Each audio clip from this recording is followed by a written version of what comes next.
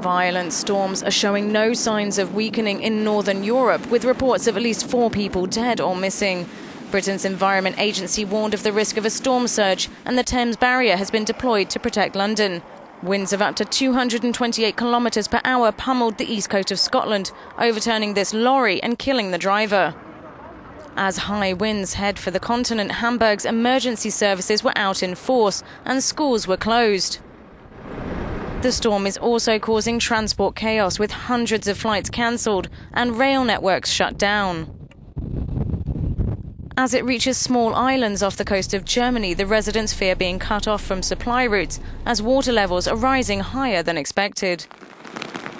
In Denmark, a 72-year-old woman died when the truck she was travelling in overturned in high winds. The bridge connecting with Sweden has been closed as hurricane force gusts batter the coast.